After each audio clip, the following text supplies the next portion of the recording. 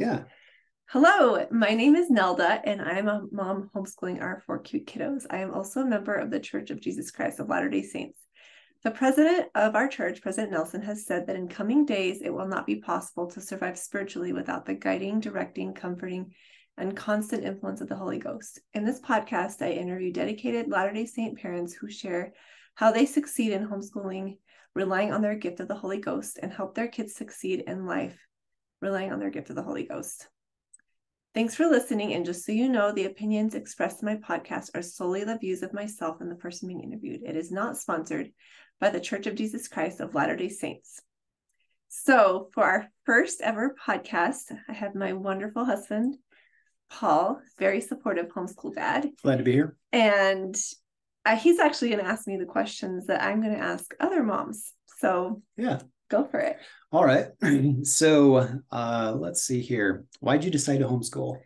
Okay, so this is a really good story. A couple years ago, I think I've homeschooled now 5 or 6 years. Before that, my kids were going to this amazing Montessori school down the street, and we loved it. And I taught Spanish there, and we were all happy. And then I started getting these feelings and personal revelation for sure that I was supposed to homeschool. Like I'd wake up in the middle of the night and be like, I need a homeschool. And for a whole year, I fought it. And I said, I have the perfect setup and the kids are happy. But I finally knew I needed to. And so we did. And as soon as I did, that feeling went away and I was really happy. Thanks for doing it. Great. Yeah. Thanks for listening to that feeling. Yeah. Thanks for going along with it. You were pretty easy to convince. Oh, you're pretty great. So how long have you been at it? Well, 5 or 6 years. 5 or 6 years, because I can never remember. I know. I don't remember when we exactly started, but it was right there in September when school starts, and off we go. But it's been 5 or 6 years since. Yeah. And I guess the youngest ones remained at the Montessori school for a couple of years until they were kind of old enough to come homeschool. So it was a little mixed at first, right? Hybrid, and I think hybrid is a great way to start off. Some kind of transition phase or hybrid phase is good. Right. Okay. Yeah. And right now you have kind of a hybrid arrangement as well. Yeah. So I guess tell us how that helps you and just a little bit about what that is. So you mean like our homeschool co-op? Yeah, the co-op. Oh, it's great. So every Tuesday we go to a town close by and it's so fun. The moms decide what they want to teach. And then we're teaching kids all different things that we have skills in. Like next semester, I'm going to teach German with a good friend. And then one mom's teaching STEM. She's teaching things that I could never teach. Or I guess I could, but I wouldn't feel as confident as she does. So we all kind of pick our fortes and we teach to the kids and they love it.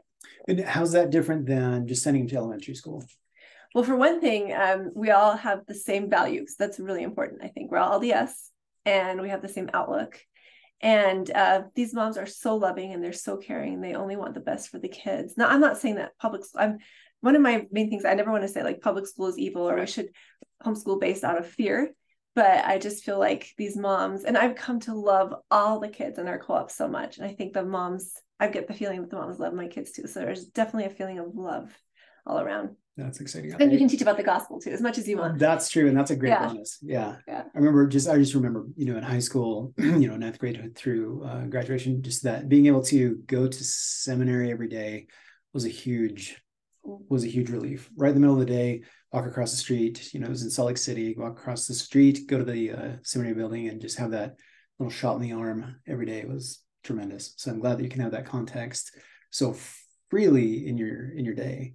It's nice. And I hear you when you're here schooling upstairs. Mm-hmm. You have your segments, your gospel centered curricula, and secular curricula, and you're able to fit everything in, and it's great. And the kids are better for it. I'm feeling it. I'm sure of it. It's really tremendous. I hope so. Yeah. Great. Let's see. This is fun. So, how supportive is the dad in this? Oh, I think I should ask you that question. Well, I want to get your read on how supportive. What do you think my role has been? Because I know what I think my role has been. I don't think it's been that much. No, I call you Principal Paco, and I do work from home. Yeah, and so Paul's you're so good at like supporting me, or I'll say, I don't know the answer to how many pets did Calvin Coolidge have, for example. For example, that was a question today. But you might. And also sometimes the kids will ask him for help with math because it's fun to have an outside perspective on that. And I really appreciate your help. Yeah. But I think you've been really supportive, and I can't thank you enough for that. Oh, thank you. Yeah. Yeah. Once I get over the initial noisiness, and the kids have gotten less noisy, others have gotten a little older, which has been good. Mm-hmm. But at first, after I had come home from my job in the city to work from home, it was just a little too much noise. I couldn't take it, but they've evened out, and I've evened out, and it's so much more pleasant to be at home with my fabulous wife and delightful children than it is to be away. And not to mention saving travel time and all that, but that's not everybody has that opportunity. I know that I work in tech, which is makes it a lot easier to work from home. But it's been a treat to be around everybody. They come in and they give me hugs and sit on my lap. They'll just come right in and you're the fun one. And I get to be the fun one. So when Nelda needs some backup for enforcement, just regular parenting days, when Nelda needs some backup for enforcement, I'm there. When she needs some backup for getting lunch going, I might come out for a snack, and she'll ask me to start the lunch lady, Paul. Macaroni and cheese, and I'll start it and add my own twist and stuff like that. But anyway, it's fun. It is great to be home. But I felt super fortunate finding a woman that was faithful enough to listen to that prompting, whatever that prompting was, whether it was send the kids to school so that this, so that, or bring the kids into the home to homeschool. I'm just glad that you couldn't resist the prompting. You went with it, and it has paid off. And it hasn't been perfect, because efforts have been strong across the board. But now you're in like the 5th year and everything's going great. And you have to figure it out as the kids grow, of course, change curriculum, and kids will outgrow certain methods of teaching and things like that. And so the teacher evolves with it and the curriculum evolves. And so you're doing great. I'm just been really proud to see you dig in every year and make it work in just a slightly different fashion every time. And you're always taking notes, always going to podcasts for other moms. So I love that. Yeah. It's very inspirational. Yeah. So I think that the reason this podcast exists is because there are some answers out there that we want to squeeze out of the other homeschool moms, right? Yeah. So specifically how they use the Holy Ghost to help them in their day-to-day. Right. Yeah. Yeah. So building a firm foundation for the kids that can only be led by a mom that's got the Holy Ghost with her and is leading you in that direction, which is tremendous. So thank you for doing that. Yeah. Let's see. Does Come Follow Me have a role in your homeschooling? That's a church authorized curriculum. So how does that fit into a homeschool week? So definitely it's at the top of our list of every day. We either watch a video based off something we've done, or do some art based off Come Follow Me, or we just open our scriptures and go through the curriculum, and we just kind of do a little bit every day, a little chunk every day.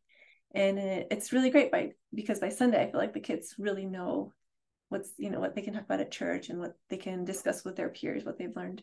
I've seen that. I'm glad that you have that time to fit that in. I don't think everybody gets that. Being primary teachers on and off, we've seen, some kids get 0 Come Follow Me lessons at home, and some get all, a great coverage. But I'm grateful that you've got that kind of as an anchor to your day, because it's of course critical and foundational to the mission that you just described. So thanks for doing that. Yeah, thank you. That's great. It's tremendous. I love hearing you guys out there chattering away. So the way our house is arranged, this is a log home. As you can see, we have a loft upstairs. And when we first came in here, we had, got this house here in Heber, Utah. We had a loft upstairs, weren't sure what we were going to do with it. And things came along, that gigantic whiteboard. I got that from an actual elementary school in Tooele. We have a whiteboard that covers one entire low wall of that upstairs loft. And it has a great view and beautiful place to be and teach, not during the summer, but during the school year. It's great. So do you take summers off? What is that like? So we try to do some math. We try to do some handwriting and reading, definitely a lot of reading.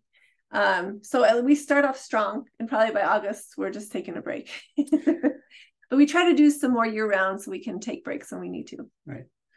Going off script just a little bit, how is your kids reading and how's that developed real quick? And how have they gotten to where they're at? They're reading, for the most part, it's really good. They love to stay up late at night and just get stuck in a book, they say. And I do, we do reading during our homeschool, like 20-ish minutes.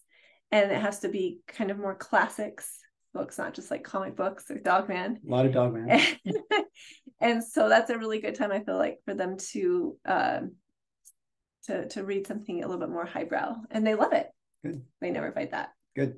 So you got some older kids and younger kids, and are they each at different levels? How would you say are they all on track, or is anybody behind? It's something I just pray about, and I kind of feel like they're okay. I don't have like a pat answer. Okay, but no, I think they're okay. I think they're on track, and some people like reading more than others. But you go to the library every week, and they know our names. They know your names. We dominate the Lego contest there. Yeah. Wasatch County Legos, watch out. He's a champion. And 3 times. And now 4 times. And now the kids 4 times. 4 times. And now the kids are coming up, and so maybe it's time to pass it on to them. But you guys really have devoured pretty much every age appropriate book in the library for the children. Definitely. They know that place inside and out. They go to chess club and Lego club and stuff like a Minecraft club. Mm-hmm. But they really like the library, and it's been a great resource. It's great. Communist. Just kidding. We love our free library, and we're going to try not to be political on this podcast at all, because it's not about anything like that. It's about love and getting the job done. All right, so here's the big question: where are you going with all this? What's the end game on this? Everybody hopes for the best for their children. Do you think that this is going to get your kids the opportunities that they need in life? And do you think that this is, extracting them from the world, is that going to give them enough resistance to push against, to grow against, mm-hmm. In this environment in which you have them? Or are they going to go out into the world and get blown over by every wind of doctrine and every, philosophy that comes their way? Or how are you going to make sure that this is a strong enough environment for them, I guess, and what's the end goal, I guess? Do you feel like you're going to be able to reach that end goal? Okay, there's a lot to unpack there. Yeah, there's a lot. That's pretty much the whole thing. So I had some thoughts as you were asking me that question. First of all, and this is something I took from a conference we went to once, a Good and Beautiful conference with Jenny Phillips. She's talked about this a couple times. But she said that if you take a plant, like a little tiny seedling plant, and you put it outside, it'll probably just die in a few days. But if you nurture it in a greenhouse and give it lots of love and water, and it can have sunlight, but it's not getting all like the cold weather, it'll grow really well. And eventually you can move that outside of your greenhouse and transplant it. And I feel like that's the same with our kids. Like if we nourish them with the gospel and with, good and beautiful books, and just the kind of like Apostle Paul said, everything virtuous, lovely, and of good report or praiseworthy. And then we transplant them outside to the big world. I think that they have a lot more chance than if we just say, okay, good luck. Right. So that's one thought. And another one was, and we talked about this morning, how one of my favorite podcasters, Sally Clarkson, says, in the absence of a family culture, your kids will go the way of the world. And so I think if we can create a strong family culture with come follow me, gospel-centered information, and also teaching them how to use personal revelation in their lives and to pray about things before they do it, I think that can protect them from kind of the great and spacious building, so to speak. Absolutely. So did that answer your question? I think it did. We'll talk about the ultimate destination again in a minute, but I think you're right about the fortification. I think I've really been excited. Our oldest is now 12 years old, and I've always been excited that the oldest could turn 12 and then go to the temple. Yeah. Just really tremendous. President Nelson, the president of our church, he has, I guess he's invited all of us to go to the temple and to basically interview with the Lord and to meet with the Lord, and that the Lord wants to teach us in his temple. And that's very exciting. And I can see, billions of dollars spent on new temple construction in the last many years, and billions further yet to be spent in the farthest corners of the world. It's crazy. Ulaanbaatar, Mongolia, had some friends that went on missions there, and they're getting a temple there. It's bananas. But like President Hunter said, the temple should be the great symbol of our church membership. And I'm really glad that with this, with homeschooling, you've had flexibility to send, send Elizabeth off to on temple trips on Fridays when the baptistry is quiet. You can get it done, kind of in and out. It's really great. I've been with Lizzie several times since she was able to start going at the beginning of this year. And when she was 11 turning 12 back in January. And she's had a great year. She has the stake, I think, has a goal to do 5,000 ordinances with the children. I believe that's it, 5,000. And she's done over 200 baptisms. Incredible. That's incredible. And she's really proud of it too. Yeah. Yeah. And so taking that temple attendance, and not just attending the temple, but really building on what President Nelson said. And Lizzie's 12 years old. She's old enough to do this. You go to the temple and you have you check in with the Lord, and you tell him how you're doing, and you ask him to teach you in his house. And so that applies more with some more advanced ordinances of the temple. But I think even a child like Lizzie, she's serious. She's a sober child. Yeah, right? She is. So anyway, it's very mature. I think that these intermediate steps in this long progression are, some of them are just totally indispensable, like the temple. I think that the goal of getting the kids to the temple every week, if we stick to that, I think it will continue to bear amazing fruit. Absolutely. As it has throughout this whole last 10 months, to see Lizzie go into the temple maybe a little bit weighed down by being a weird homeschooler, right? Like, oh, I'm a weird homeschooler. Sometimes she feels that way. Yeah. But not always. She comes out of the temple and she's light as a feather. Yeah. It's just amazing to see. So, but okay. So we have some intermediate steps. The temple's great. We have, and I think that as you're talking about the mission, to build a spiritual foundation for the children, so that they can have the Holy Ghost with them and learn to understand and listen to its influence and receive inspiration and even revelation. That there's a lot of teaching that goes along with that, but it can only be done through experience. And so getting them to the temple, and another thing I like that you do is your midweek service projects. Oh yeah. Getting out and going to serve somebody. There are widows around, and there are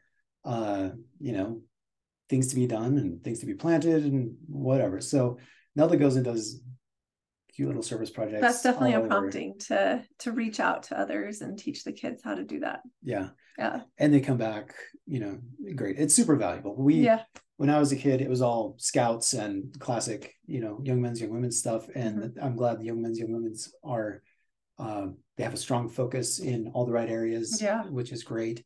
So, anyway, so with the end goal, what are you hoping? Anything further you'd like to mention about, let's say, secular education? We've touched on spiritual education and a good path there, and I think the kids are solid there. And then on secular education, we don't maybe have all the intermediate steps worked out as far as, when to hit college or anything like that. But talk about that. Talk about college, mission, the possibilities, the things you're weighing. And right. So like Paul said, we're kind of in the middle of it all, but I have my feelers out. I'm always talking to other amazing moms whose kids have gone to college, who homeschool or missions, and they've done it. And so I'm actually going to try to interview them on this podcast, but probably some kind of hybrid option in high school, like seminary and maybe like orchestra or pottery, in addition to homeschooling. But I feel like, okay, so what I'm saying, with today's age, there are so many online options. We don't just have to wait till they're a senior and then, oh, here's college. Like there's so many cool options where they can take credits before college. And then I would love for them to go to college and absolutely go on a mission. Even our girls are excited to go on mission. So that's been a huge focus. So right. Mission and definitely college, and anything we can do basically to give them a leg up on that, both with time and saving money, I think is really helpful. Absolutely. Yeah. College. So you have a master's degree in University administration. University administration. Yeah. I was going to say higher ed administration. It's the same thing. Okay. And I have an MBA and then an undergrad in technology. So we've both been through the system for a lot of years, public school, college. Nelda graduated summa cum laude from your master's program, right? Tremendous. You did well too. I did well too, but that was a more private school. I think we paid for grades there. I think you just dial it up for the amount of money that you pay these days for college. But I think we both saw that college is absolutely crazy expensive. So anyway, I think we did a tour of BYU the other day on the golf carts, and the kids loved that, and their little BYU cousins were with us, and they joined us for the ride, and they got to see the whole thing. So it gave them a good little vision of that. And I think that if there's an experience worth having, that would be a true experience worth having. So I hope that we can get them out there. They're great kids, and I think all of them deserve the experience of that tremendous institution. And the price. It's quite a value. But yeah, I think we just don't want to foreclose any opportunity to the children. We're not bunker builders. We're not hunker downers. We believe in the prophet, and we believe what he says, and that as this world gets more and more squirrely, the kids need to have tools to get around or through those obstacles and succeed and be able to empower their own families in the next generation. So I can finally see, I think I'm finally mature enough to see the value of the temple and of communing with the Lord there and taking your guidance from the Lord in this undertaking. That's why this is not a podcast about necessarily the mechanics of homeschooling, though there will be a lot of that. What curriculum do you use? What's your schedule? How does outside time fit into everything and so forth? But really, how can you I would say that our kids have probably some of the greatest opportunities of anybody in the entire world. And I'll just say that very freely. I think there are a lot of people who succeed in the temporal world very well, and that's tremendous. And we need to make sure that our kids succeed spiritually above all, and then whatever blessings upon them beyond that, the more the better. But I guess this is about that foundation. Absolutely. And staying on track at this time, while not foreclosing on any worldly opportunity that might be very valuable to them. So kind of speaking to what you said a minute ago about this is not a podcast about curriculum. There are like a billion out there, and Instagram stories are full of them, and I respect all of them, but truly I just want to have other moms share how they heard the Holy Ghost in their day-to-day. Like, I'll just give you one example. When I first, the first couple of months I started homeschooling, of course it was hard, and I was like, I don't know what I'm doing, and am I good enough to do this? And a lot of self-doubt. And I remember one day, it was like a fall morning, and I had prayed, and I was like, Heavenly Father, you led me to come homeschool. I need to see some fruits of my labors, and we were still trying to figure it out. And so we just went to play outside, and I was just kind of a little bit down about it, and I didn't know if I was doing the right things. But I had that really earnest prayer to Heavenly Father that morning. I said, please show me. And we went outside, and it was the most beautiful day. Our oldest daughter, she wrote this beautiful poem about fall. And she had been telling me before that, she's like, I don't like poetry. It's not for me, And then she wrote this beautiful poem. I still have it somewhere. And then our other kids did some science that day. It was just this wonderful answer to my prayer. I'll never forget that day where I just saw some of the fruits of my labor. And I just looked at the sky. I was like, thank you, Heavenly Father. I needed that confirmation. And so that's what I'm looking for from moms on this podcast, is just to hear, you know, how their prayers were answered, how it was confirmed to them that they were doing the right thing. Thanks. Yeah. Thanks. I think women of faith are in such an amazing position right now. You know, coming out of my master's degree with so much debt, I was just sure that there was a better way. I knew there had to be a better way to educate. And thankfully with, you know, online classes, YouTube has tremendous resources, so much free learning out there. You know, Chat GPT, you know, AI curriculum, or not curriculum, but AI answers to some questions, some nuanced questions that the kids are looking for. All of these tremendous tools have come out to make it so much easier. I think my poor mom wished that she had homeschooled, you know, maybe my brother and I, you know, on the tail end of our 6 kids. And but I think we just pushed back too much because it was not that great. But with the media that's out there these days, if you get a mom who's or a parent who's who can go find the best and bring it to them, man, they can just you can curate the very best of the world and bring it in. So it's a great blessing. Anyway, great time to do it, I think. Yeah, it's not 90s homeschooling. That no. I meet moms who did that, and I just you're amazing. Yeah. Yep. Yeah. So tremendous. All right, let's get to our last standard question for right now. What's one piece of advice you'd give to other homeschooling moms? Okay, I did come prepared to answer this. All right, great. And it's just snuggle your kids as long as they'll let you. I was just telling Paul that a few days ago we were snuggled and I was doing a read aloud, which is all of our kids' favorite time. And our youngest said to our daughter, he said, "Can you pass me the water?" And she's like, "Oh, you can get it yourself." He goes, "I can't, I'm stuck in a snuggle." And it was so cute. And I'm just so glad he didn't want to leave. And I'm so grateful I have those extra hours to be with our kids every day. I mean, it's golden. It's truly golden. And I think I'll be really glad that we were able to have that time with them, because life's so fast. It goes so fast. Agreed. Yeah. And they've just become such wonderful people to be around. Just wonderful people to be around. So thanks for all you do. Thank you. You're doing great. All right. Well, we'll see you on the next one. Okay. All right. See you on the next one. Thanks.